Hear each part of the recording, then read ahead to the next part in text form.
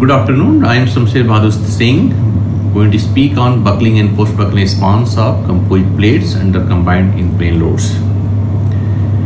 Here we are talking about functioning graded composite materials which is being utilized for civil infrastructures, especially in those applications where compatibility of material is not there. We are going to provide the functioning graded composite materials. Fiber reinforced polymer system is being intensively applied for civil infrastructure, say for example say bridges, where we find that this material has very high resistance to corrosions, and hence that could enhance the life cycle of material strength. The study have also proved that functioning graded material can be effectively used in multi-layered pavement design. So this study basically consists of mechanical characterizations, where we are talking about prediction of and evaluation of in plane shear strength, tensile strength, compressive strength and fragile strength of materials. Material consists of CFRP and JFRP independently, and then function graded composite material in form of hybrid composite as well as linearly functionally graded composites. There are some typical examples of here CFRP and JFRP lamination schemes here.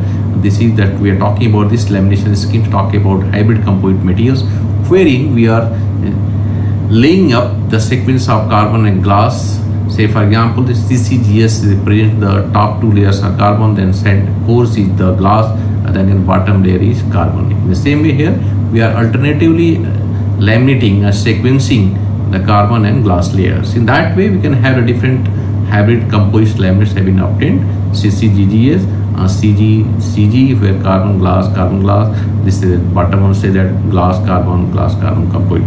So I had a different composites we are making, hybrid composites we are making. In the same way, we are making a functionally graded composite materials here.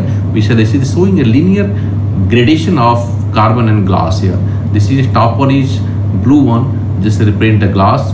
Then the first layer, top layer glass is 100%. Then second layer consists of carbon and glass 50%. Again third layer 50%, and finally here whole layer is carbon layer. And then they are symmetrically disposed to the middle surface. We are making a 0, 50, 50, 100 layers. The functionally graded composite material. In the same way, we can have a different linear gradations for functionally graded composite. Curing have been done. A particular schematic have been applied for making curing the laminates. The three temperature range is selected: 160, 120, 80 degrees centigrade, and then curing period have been selected 3 hours, 2 hours, 1 hour to find out optimum curing duration for a particular temperature. Experimental investigation, as discussed earlier, we are going to evaluate the flexural interlaminar shear strength, tensile strength, compressive strength, and compressive stress strength behavior of the laminates. So this experimental investigations were done on the dynamic utility test machine with a 1010 cavity and 3.5 where 3.5 MPa grip pressure was maintained, and for tensile test loading rate was 2 mm per minute, for compression test loading rate was 1.5 mm per minute. Sample size were taken as per STM standards. Then for flexural test we have taken the load rate was taken about 0.11 as per the equation given by this equation, that depends on span of the samples and the depth of the sample and staining rating considered. This is a particular fabrication of RP laminate schemes have been shown here, where we are showing that here for proper finish where aluminum foil have been put on composite, then whole composite weight composite have been tightened with the bolt tightening machine under the steel plate. That is steel plate assembly a whole I put in oven for a particular temperature and then cured for 1 hour, 2 hour, 3 hour duration. And after curing here, this sample have been taken out. And this sample have been taken out. After taking samples out, we have cut this samples specimens for 0 degree 5 directions, 90 degree 5 directions, and 45 degree to 5 direction for testing under UTM testing machine for different property: tensile, compression, flexural, and interlaminar shear. Differential scanning calorimeter used for finding the glass strength and temperature of the epoxy resin. SEM, then SEM image showing here is the SEM scanning electron machines was used to find out interface characteristics of this hybrid and functionally graded composite materials. There are some test setup for finding tensile, compression, then flexural test as well as interlaminar shear strength. which all tests were done per ASTM standards. As per shown here is summary comparison of the stress resistance characteristics. We find that hybrid composites have very good response. We are having the reasonable strength with a significant deformation cavity, where carbon fiber has high strength but very low deformation cavity, and functionally graded composite material has similar characteristics as glass fiber composite but slightly better strength and deformation cavity. Then for post-buckling strength evaluation, we have taken different size of cutout, different shapes of cutout. However, in this particular presentation, we are presenting the post-buckling strength under combined in plane shear and uniaxial compressions. And here we are taking the diamond shape cutout with the large size. There are three shapes of size of diamond shape cutouts have considered: small, large, and medium size cutouts.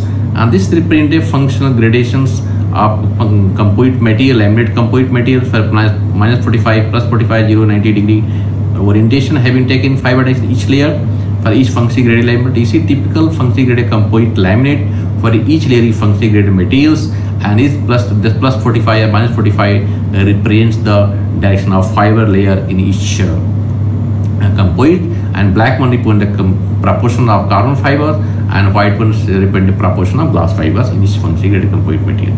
So we have done the post-buckling strength under uniaxial compression load and plane positive and negative shear loads here. Quasi-isotopic length have been considered, simply separated boundary condition have been considered, and plate without cutout and with diamond shape cutout.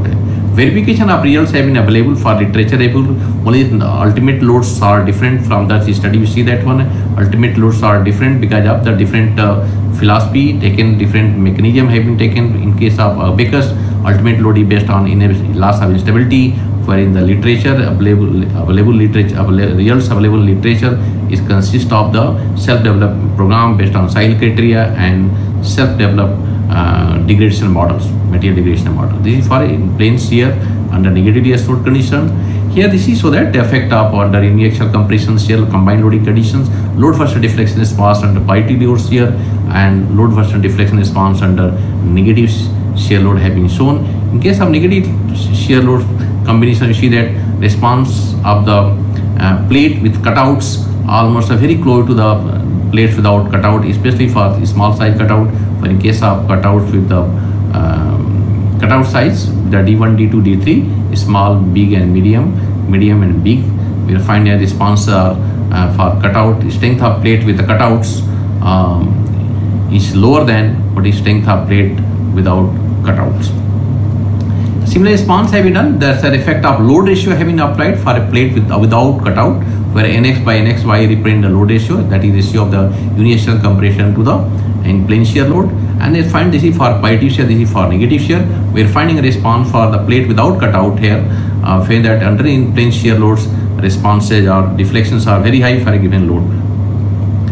A similar study have been done for plate with cutout here. This is diamond shape cutout. Load ratio is, with the increasing load ratio, we find load carrying capacity of structure decreasing. This is corresponding typical load interaction diagram I have done for combined loading conditions here. For here, this is for plate without cutout. This is for plate with the cutout. And you show that buckling and these are red lines are for ultimate failure, that is first ply failure load or interaction diagram. So, based on that, we are finding that some typicals concluding remarks that you can make it that here the functionally graded composite materials has a better response similar to the glass fiber composite system under uniaxial compression, combined uniaxial compression in plane shear load carrying capacity decrease under combined loading situations. Ultimate failures are higher in functionally graded plate with fiber aligned in quasi-isotopic fiber direction under combined compression load with negative in plane shear. Increased ratio of compressive load in plane shear load results in decrease in the critical buckling and post-buckling strength, especially the first ply failure load situations. That we can also finally here can also the critical buckling, first ply failure and ultimate failure loads are higher in functioning graded hybrid composite plates subject in plane shear load with respect to uniaxial compression loaded plates. Our critical buckling, first ply failure, ultimate failure loads of the similar plates decrease when they are subject combined in plane load, that in plane uniaxial compression and in plane shear by negative load.